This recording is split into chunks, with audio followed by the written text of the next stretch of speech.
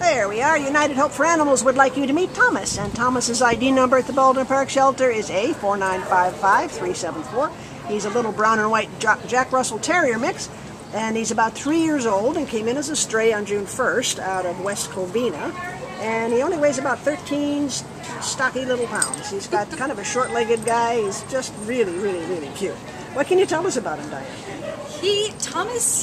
I think Thomas needs a job.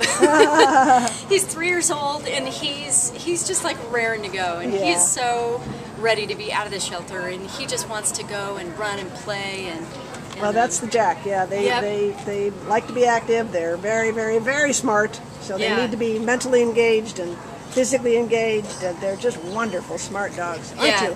You're a smarty pants, I'll bet, huh? Yeah, and he has kennel mates, so I think he's probably really good with other dogs. Yeah. He's very friendly.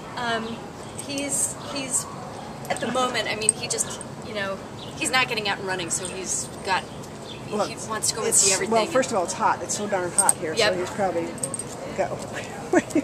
finding smells. Yeah. Smells are the most interesting thing. Yes. Okay, let me see your face. Don't just walk around the whole town. There we go. There we go. Look at that gorgeous face.